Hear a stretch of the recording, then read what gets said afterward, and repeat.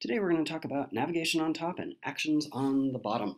And there's two big reasons that we have to think about this. Number one, porting. People coming from iOS or Android are expecting a certain amount of consistency when they come over to Windows Phone. And number two, convergence. Windows Phone and Windows 8 need to align. They are going to become one operating system, so we need to make sure we're designing apps that work across all the screens. Now let's look at iOS for a second. They have always had navigation up at the top, especially at the top left. And more, they're starting to put actions on the top right. But again, navigation on the top. Android's a very similar thing. They have navigation on the top. And again, they also put actions on the top right. But what about us?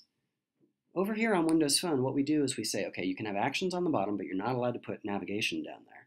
And we don't have a bar across the top. So what do people do? They put navigation right and left with a swipe in a panorama or a pivot control, which is not always the best design.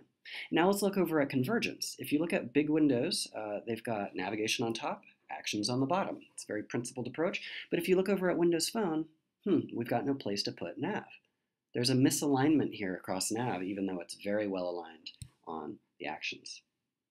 And again, if you look at the big screens, all four of them side by side, iOS, Android, Windows, and Windows Phone, you'll notice there's one exception for putting nav on top, and that's Windows Phone. So this is a problem, but easily fixed. It looks like this.